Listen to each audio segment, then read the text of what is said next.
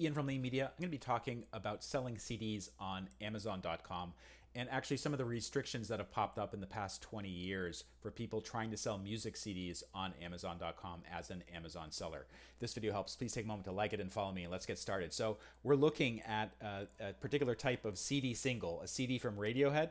It was the Fake Plastic Trees UK double CD single. And you can see right now you can buy it used on different sources like eBay for about $14 or even more than that, depending, I guess, on the condition or something like that. 20 years ago, I was actually selling these types of CDs on Amazon regularly using a feature called zShops. And you may remember this on Amazon a long time ago. If you went to a listing, there would be like a little button below the listing would say something like have one to sell.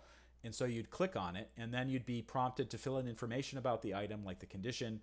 And then if somebody ordered it from Amazon, Amazon would notify you that, hey, ship this CD single to the particular buyer, and we'll give you money for it. And basically what I was doing, this is the way retail arbitrage worked for me in 2003. I would go to the local music store. I'd go to their clearance bin, and they actually had a separate bin for imported CDs. And I would find these great CDs that were selling for like $1 or $2. People locally didn't want them, but I knew that there's probably somebody on Amazon who did want them, and indeed they did. So I would be selling these things regularly. I wasn't making a lot of money. It was just like a little bit of extra side money.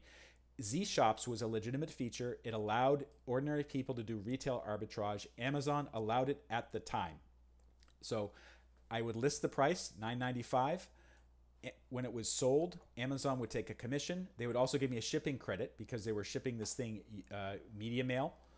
And at the time, it was pretty cheap. It was, let's see here, $1.84 for 2-pound items, $1.42 for 1-pound items. So this is for like books and CDs and DVDs. You could use this. And you can see at the end of the day, I got $9.31 for this particular item as a commission. So if you could do this at scale, you could actually do pretty well doing retail arbitrage on Amazon at that time. Now it's a different story. Music CDs, DVDs, even some books are really pretty strictly regulated. And this started happening, I'd say 5 or 6 years ago. And you can see, as part of our ongoing efforts to provide a great shopping experience, we are implementing selling qualifications for some products in the music and DVD categories. So what's going on right now is Amazon doesn't want everybody selling used CDs, DVDs, and video games too. They specifically cite a higher risk of authenticity issues. And I can tell you for sure, I have purchased kind of media in the form of discs that can be read by a computer. I thought it was something. It actually turned out to be pirated. This was a video game. This was some years ago. But DVDs and CDs are easy to copy. I mean, at one time, people had these machines in their house that allowed them to burn a new CD, and then you could use a photocopy or something to create a cover. So this was part of the problem. And then the other issue was, I think people were selling new CDs that actually weren't new. They were used. They were scratched up. And so Amazon decided just to stop. They didn't want to deal with these problems anymore. So they really restricted music and music from being sold by third-party sellers. And indeed, I think the hammer came down about 5 or 6 years ago. So I'd say 2015, 2016, 2017. And you can see all of these old discussion forum topics on the Amazon Seller Central discussion forums. Restriction to sell CDs, how do people get approved, CD exemption, all of these things. And basically right now, if you want to sell CDs or DVDs, you need to either be the publisher of that music or you need to be a legitimate authorized distributor. There may be other requirements as well. You need to go to Amazon Seller Central and figure out what the requirements are for each particular issue.